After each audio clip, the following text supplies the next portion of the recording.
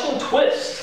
The Russian twist is an ab drill. I like to throw it in for variety. You know, I like having my martial artists do it. You know, it attacks your core in a very dynamic, very active way. I really like it a lot.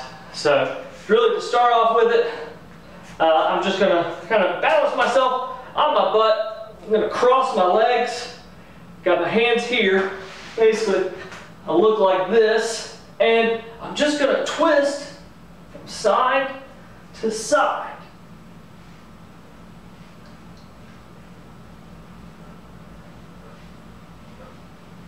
In front.